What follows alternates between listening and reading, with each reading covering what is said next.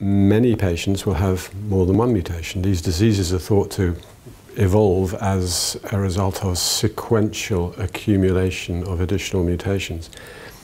But what has been completely unknown is whether it makes any difference as to whether mutation A precedes mutation B, or whether they're the other way around and B comes first.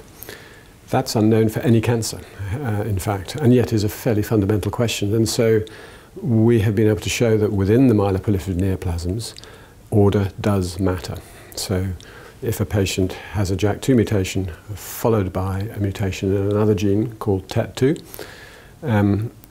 the outlook, the behavior of that patient's disease and the nature of the disease is very different if the mutations are the other way around, that TET2 precedes JAK2.